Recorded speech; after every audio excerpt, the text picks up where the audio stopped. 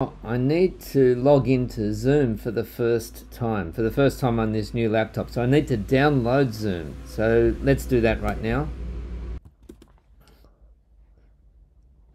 So my laptop is a MacBook Pro. This will be an option for you if you've got Windows. And I just select that. Nice and easy to install.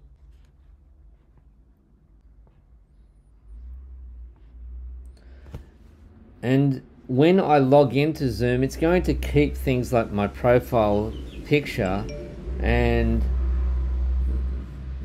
so the install was successful. I can look at the release notes if I want to, and I'm going to keep Zoom automatically, the desktop client, up to date so that I don't spend my time updating Zoom. And at that point I can now join a meeting, or I can simply sign in.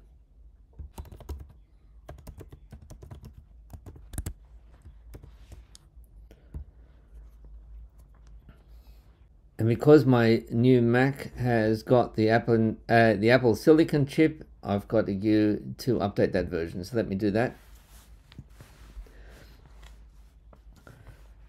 And so all of my meetings, all of my appointments that I've already got, they're all going to be kept even when I move to a new laptop.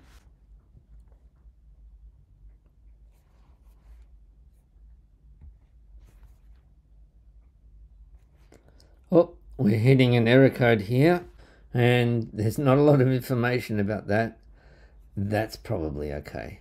I'm just going to go without it. What I would probably do to troubleshoot that is just close down Zoom, make sure that I'm not running Zoom, and then see if I can do the update. So let me just do that right now.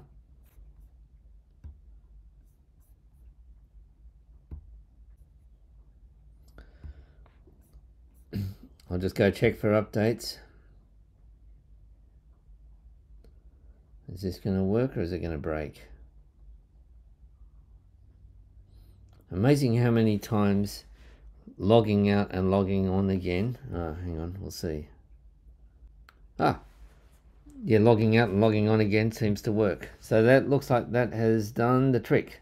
Okay, excellent.